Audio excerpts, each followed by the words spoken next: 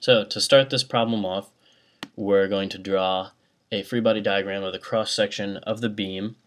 with the given dimensions and given axes drawn in.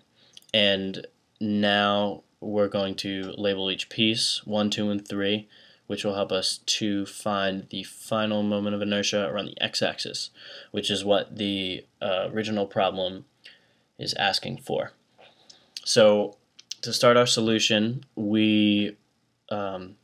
wrote a table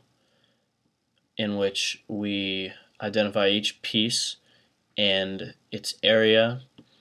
the distance from each piece's centroid to the axis which we're calculating the moment of inertia around, and the moment of inertia of each separate piece around its own centroid. So first we calculate the area of each piece, the length times the width, obviously an easy calculation to make, and the area is in units of millimeters squared. Next we are going to move on to the distance dy,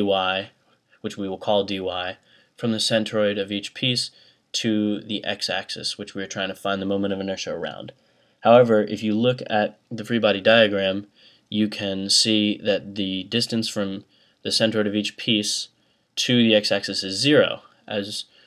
written on the page. So we will not, as you'll see later, need to apply the parallel axis theorem. Now we move on to finding the moment of inertia for each piece around its own centroid, which we can find with the formula for specific to a rectangle, which is 1/12 times b times h cubed, b being the base of the rectangle in millimeters and h being the height in millimeters, which will give us a moment of inertia for piece 1 and 2, since they are identical, of 1/12 times 15 millimeters times 100 millimeters cubed. And for the last piece, the moment of inertia around its centroid will be 1/12 times 170 millimeters times 10 millimeters cubed. So as I said before, we will not need to apply the parallel axis theorem because all our dy values are 0,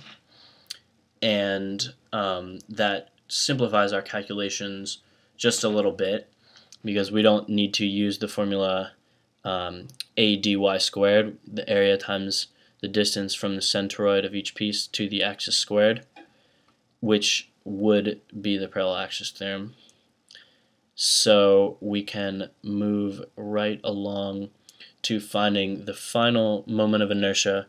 for the cross section of this beam around the x-axis,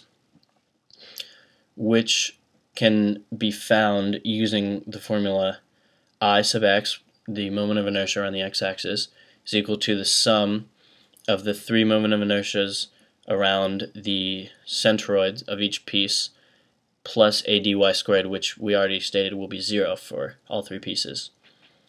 So to find the final moment of inertia around the x-axis,